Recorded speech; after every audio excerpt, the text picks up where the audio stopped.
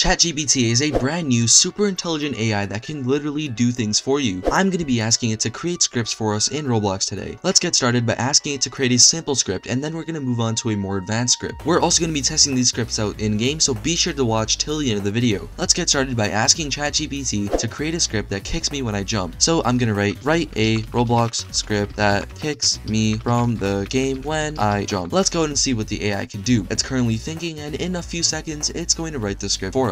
As you guys can see, the AI is literally writing the script for us. I'm not typing anything. All I have to do is ask it in English, and it's going to give me the answer in code. As you can see, it's waiting for the humanoid to jump, and it's going to kick the player. I didn't ask it to say this right here, but it said it, and that's because it is literally artificial intelligence. That's right, guys. This code is being written by a robot, not a human. So now I'm going to go ahead and take this code by pressing copy and taking it to Roblox Studio. Now that we're in Roblox Studio, I'm going to go ahead and create the script. Under starter player and in starter character scripts, I'm going to create a local script and paste in the code. Now that the code is in, I'm going to go ahead and hit play. Now that we're in the game, I'm going to go ahead and jump. As you can see, as soon as I jumped, I was kicked, and it says, "You have been kicked for jumping." This was literally written by the AI. Now I'm going to go ahead and ask it to write a more advanced script. The next thing we're doing is asking the AI to write a script where the player loses health when they jump, and when they die, they get kicked. Now there is a small mistake in this script, but that's because I didn't specify enough detail here. Let's go ahead and copy the code and edit the script just a little bit. Now that the script is in Roblox Studio, let me explain what happened. I didn't specify if the health was going to be in the humanoid, in the player, or if it's just going to be a health variable. So what it did is it literally created a health variable. To fix this, all we have to do is specify exactly what we want. To do this, what I'm going to be doing is referencing the humanoid.health instead of the player's health variable in the script. If you don't know what that means, basically now we're looking at the player's health instead of this random number in the script. I'm just going to delete that random number. Now that it's done, let's go ahead and hit play. Now that we're in the game, let's go ahead and jump. As you can see, when I jump, I lose a little bit of health. Now it is a little bit more than 10, and that's because it's taking away more health than 10 while we're mid-air. I'm going to go ahead and die, and let's see what happens. As you can see, when I die, I get kicked. That means the AI did pass and it worked, although there was a small mistake. However, that could have just been on my part not providing enough detail. Nevertheless, this AI is amazing, and it's going to save you a lot of time. Not just you guys, but also software developers in real life. So if this video did help you out and you learned something new about software developing and scripting in general, please be sure to leave a like and subscribe to let me know that you did learn something, and I'll see you guys in the next video. Peace.